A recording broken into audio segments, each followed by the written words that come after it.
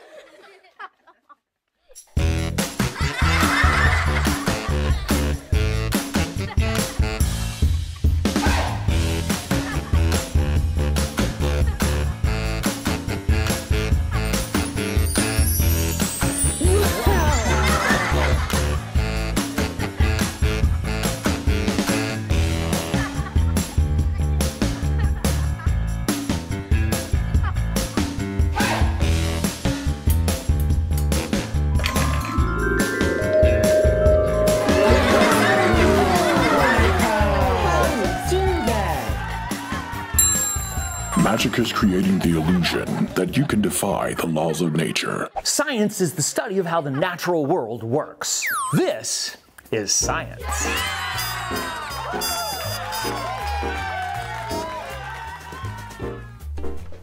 Love your work. Can I get your autograph? I know you probably hear this all the time, but I'm a huge fan. I know this seems a little weird.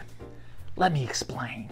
This plant and all of the trees and the flowers and the bushes and grass and weeds have made it possible for all of us to live. Sounds like I'm exaggerating. I'm not. Plants provide the oxygen we need to breathe. They provide food and so much more. Let's watch them work. Yes, yes! Isn't that amazing? Okay.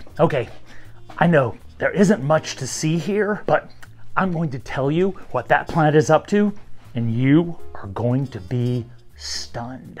You'll be right here trying to push me out of the way to get his autograph too.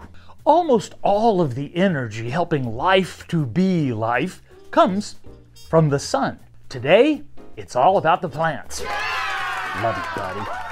We are alive because the sun puts out a huge amount of energy. We animals feel that energy as heat, or we see it as light, but we can't use it as food. We aren't able to live on just light. But plants, ho ho ho ho, plants. Plants, that light energy gets to the earth and something wonderful happens.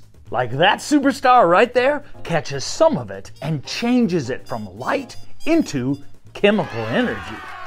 What is chemical energy? It's the energy that is stored in food.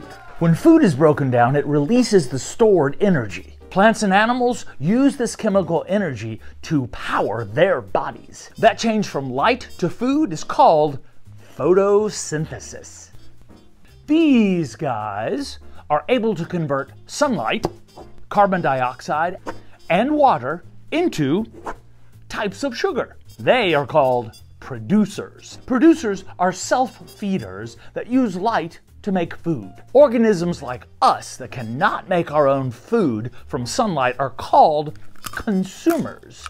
We have to get our energy by eating other things. There are even some plants that are both producers and consumers. They are called parasites, and they suck the nutrients they need from other plants.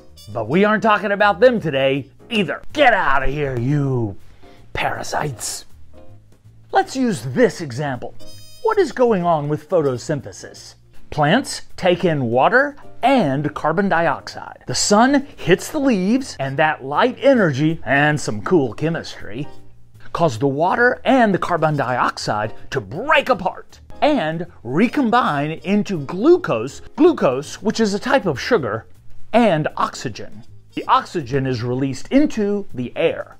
To plants, that oxygen is a byproduct. It's just garbage. They're throwing it out. But to us, oxygen is everything. Without plants, we would not have oxygen to breathe.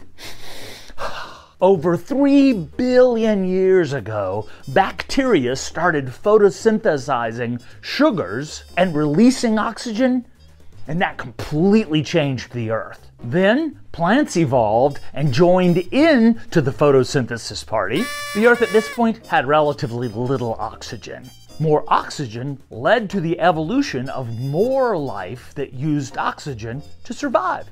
Without bacteria and plants later making oxygen, there would be no animals. Remember that photosynthesis makes oxygen and glucose. You know, we need that oxygen to breathe, but what is glucose? It's food.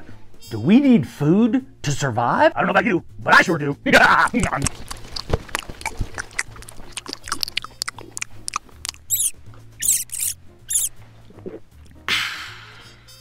I'm going to tell you something that sounds completely nutty. Are you ready? Trees are made from the element carbon. Remember that trees take in carbon dioxide. Carbon dioxide is made with 2 oxygen atoms combined with a carbon atom. Trees release the oxygen and keep that carbon atom. This happens non-stop with an uncountable number of molecules. That carbon is converted with other minerals like nitrogen, phosphorus, and potassium into wood and stems and leaves. In fact, all of life on Earth is what we call carbon-based. Life needs carbon to survive. Let's get back to talking through the steps of photosynthesis, and I'll see if I can summarize the process. It happens mostly in the leaves. Leaves on the plants take in carbon dioxide, water, and sunshine. Ever notice how leaves are broad and flat? That's so they can gather more sunshine. The shape of a leaf, or its form, is related to its job or its function. The outer layer of a leaf is covered with small pores, or holes, called stomata. Carbon dioxide passes through the stomata into the middle leaf cells called mesophyll. Mesophyll contains chloroplasts, which are a type of organelle that carry out the actual process of photosynthesis. There are a bunch of chemical reactions that happen in the chloroplasts. Carbon dioxide and water are broken apart by sunlight and chemicals and are recombined to create glucose. The extra oxygen molecules are released into the air. Glucose and carbon are stored by the plant to give it structure and energy.